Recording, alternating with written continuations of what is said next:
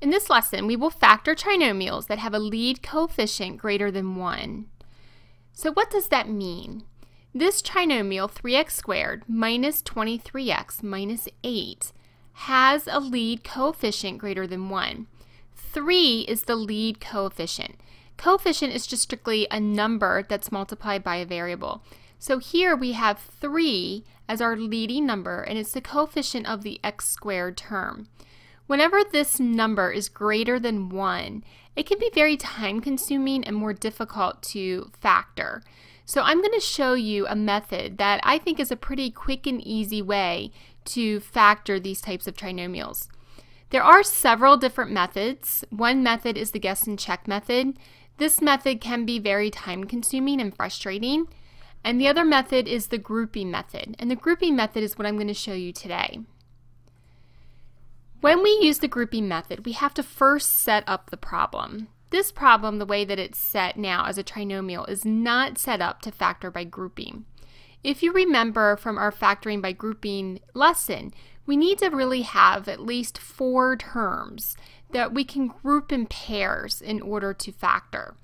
So we need to set this up. So the first thing that we're going to do is we're going to multiply the lead coefficient by the constant. And we're going to refer to this number as the product. And again, we're just setting this problem up so that we can easily factor it by grouping. So the lead coefficient here is 3, and the constant is negative 8. So what this means is we're going to multiply 3, which is the lead coefficient, times negative 8, and we're going to find that our product is negative 24. So we're going to refer to this number as the product. It's negative 24. Okay, these are just some preliminary steps. Step number 2 is to identify the linear term or the middle term. We're going to refer to this number as the sum. So the linear term, if you remember when we worked with linear equations, a linear term just has a variable to the first degree.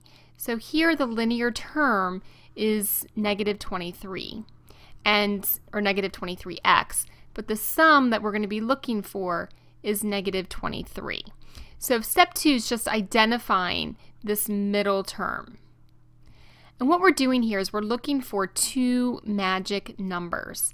And these 2 magic numbers are going to have a product of negative 24 and a sum of negative 23. So now we need to identify these magic numbers. And again, they must have a product of negative 24 and a sum of negative 23. So the first thing I'm going to do is I need to focus on the products. I'm going to list all the numbers that have a product of 24. So a product of 24 could be 12 and 2. It could be 3 and 8. It could be 6 and 4. It could also be 24 and 1. So these are the factors of 24. Now my 2 numbers have to multiply to equal negative 24. That means that one of these numbers has to be negative and one has to be positive. I also know that they need to add up to be negative 23. That kind of tells me that my larger number needs to be negative because the sum is negative. And when I subtract the numbers, I'm going to get a difference of 23, but that larger number, we have to take the sign of the largest absolute value. So I'm just going to go ahead and make my largest numbers here negative. So now I want to find out which of these sets has a sum of negative 23. And it says sum, but when one's negative and one's positive, we have to subtract those numbers because that is what's required by our integer rules. So negative 12 plus 2 is negative 10. That's not going to work because we need a sum of negative 23. Negative 8 plus 3 is negative 5. Negative 6 plus 4 is negative 2. And negative 24 plus 1 is negative 23. That meets the requirement of the sum. So negative 24 and 1 are our 2 magic numbers because when I multiply negative 24 times 1, I get negative 24. And when I add negative 24 plus 1, I get negative 23. So these two numbers meet the requirements for both of these rules. So I've identified two magic numbers, negative 24 and 1. Now watch carefully what we do with these two magic numbers. We are going to rewrite this trinomial with 4 terms.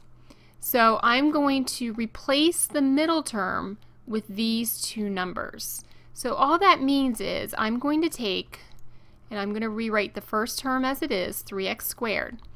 But now, instead of writing minus 23x, I'm going to replace it with the sum of these two numbers.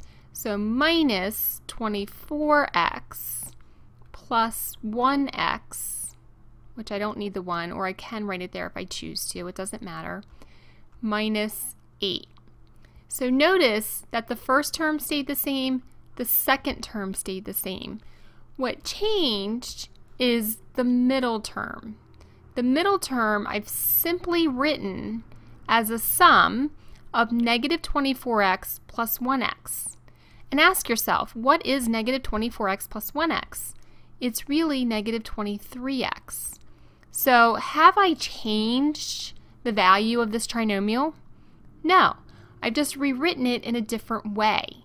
It's still the same expression, it's just written with 4 terms instead of 3 terms. So now that I have this expression written as 4 terms, I can go ahead and factor by grouping.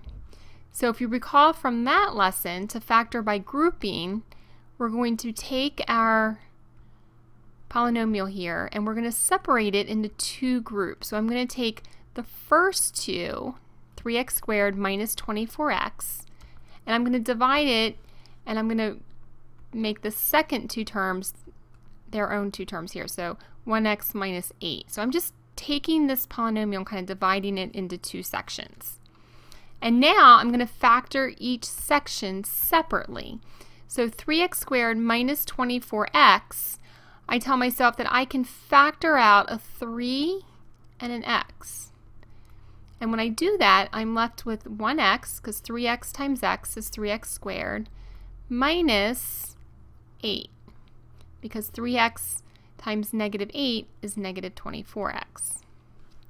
Now for my blue section, I don't really have a greatest common factor for 1 and negative 8, and when that happens, you just want to factor out a 1. And so you're going to be left with x minus 8. Now notice that we have 3x times x minus 8, 1 times x minus 8. I actually have, and there's a plus here, I actually have 2 factors that are the same. I have x minus 8 in this set and x minus 8 in this set. Therefore, I can factor out x minus 8 as a common factor. And then I ask myself, when I factor out x minus 8, what am I left with here? I'm left with 3x. And what am I left with here? I'm left with plus 1. So I end up with x minus 8 times 3x plus 1. I like to write it with the lead coefficient that's greater first. So 3x plus 1 times x minus 8. And these are the 2 factors for our original trinomial of 3x squared minus 23x minus 8. And if you choose to, you can check this, and I always recommend checking because that helps you to know whether or not you factored it correctly. In order to check, you just simply FOIL. So we're checking 3x plus 1 times x minus 8, and we're going to FOIL. 3x times x is 3x squared. 3x times negative 8 is negative 24x. 1 times x is x, and 1 times negative 8 is negative 8. The really cool thing is, when you look at this expression right here, it's exactly what we came up with right here. So we know that when we combine these like terms, we're going to end up with negative 24 plus 1 is negative 23x, which is our original trinomial. And if you end up with your original trinomial, you know that your factors are correct. Okay, so again, this is just another method for factoring any trinomial that has a lead coefficient greater than 1. And this is a quick and easy way so that you don't have to guess and check a million times in order to figure out those factors. Okay?